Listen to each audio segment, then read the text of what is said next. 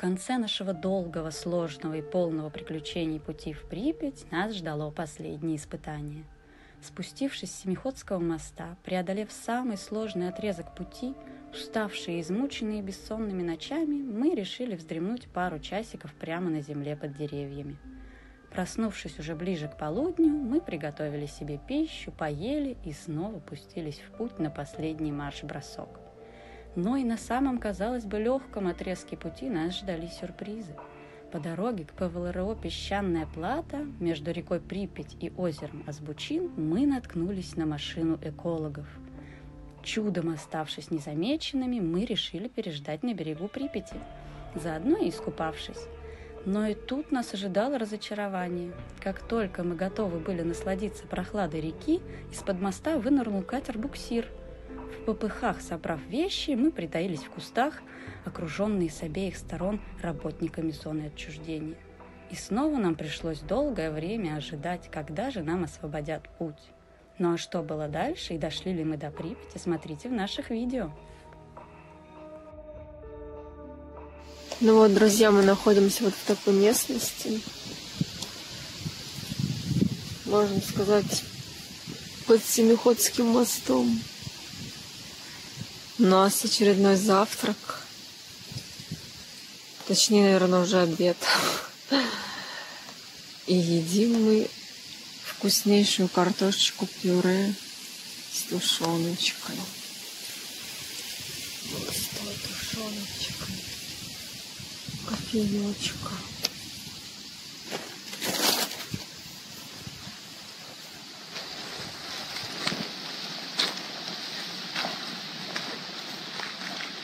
Видели машину впереди?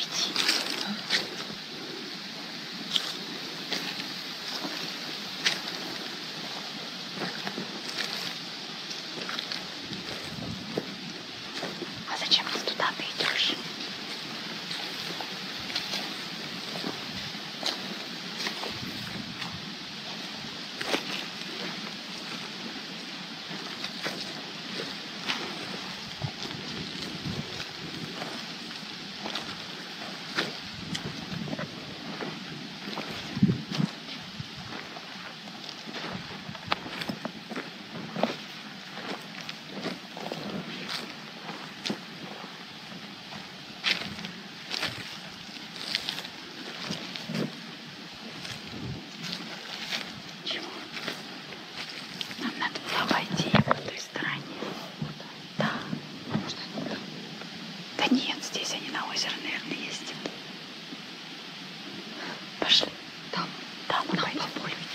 Нет, там можно до деревьев дойти, с деревьями обойти. Они нас увидят. Ну что, здесь-то они точно нас увидят.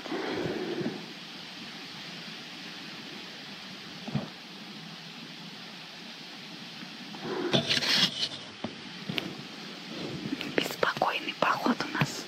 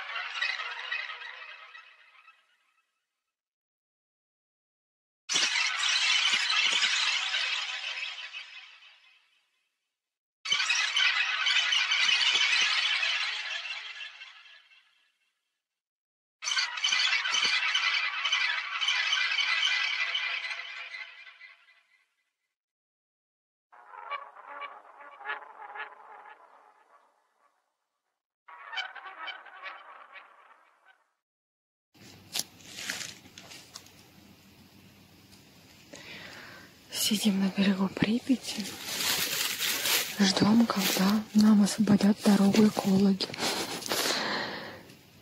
чтобы пройти на песчаное плато. Отсюда нам открывается такой замечательный вид на мост.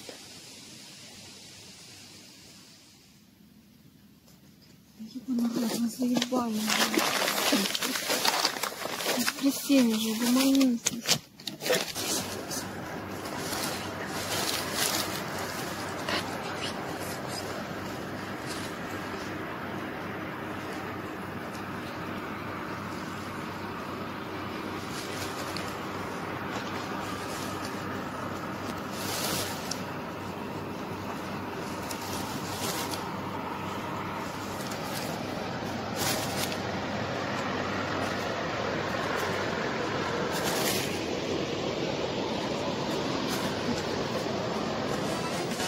теплоходе музыка играет, а я одна стою на берегу, машу рукой, а сердце замирает, и ничего поделать не могу.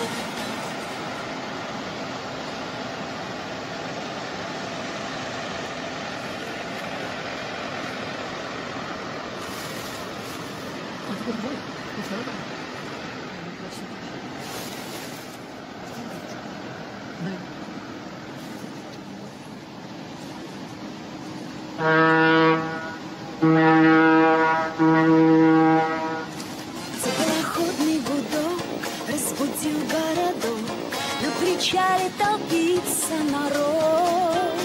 Все волнуются, ждут только 10 минут. Здесь всего лишь стоит теплоход. Здесь всего лишь стоит теплоход. На теплоходе музыка играет, а я одна стою на берегу, машу рукой, а сердце замирает, и ничего поделать не могу.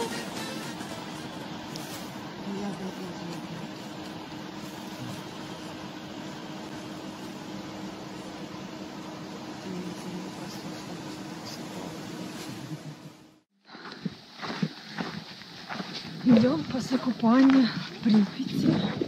Чистенькие, хорошо пахнет. Помылись. Все, второе дыхание открылось. Сил набрались. Осталось нам сколько до Припяти? Ну, километра 2 или 2,5. Километра 2 на Припять.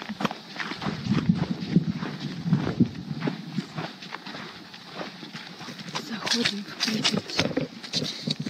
Среди бела дня, точнее уже, конечно, вечереет, но по нашим источникам информации город еще могут патрулировать.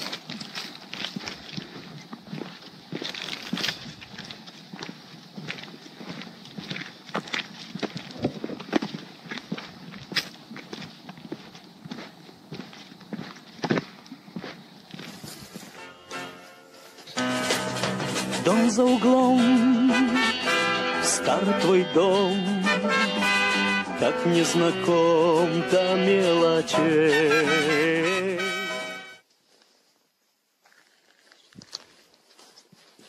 Пятый этаж, медленный лифт, медный звонок в углу дверей. Мне каждый день ходить сюда не лень, молча стою я у дверей.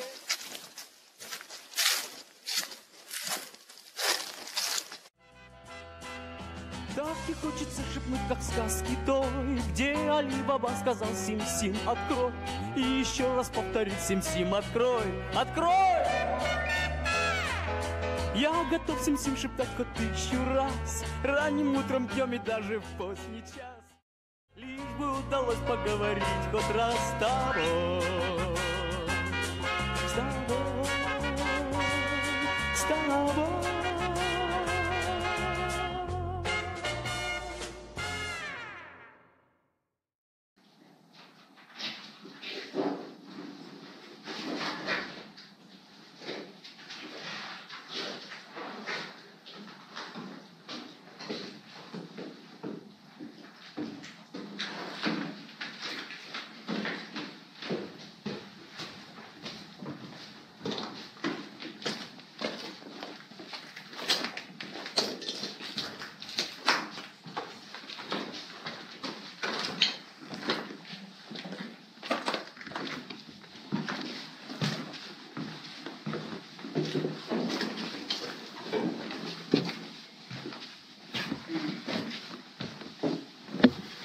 Теперь надо починкой.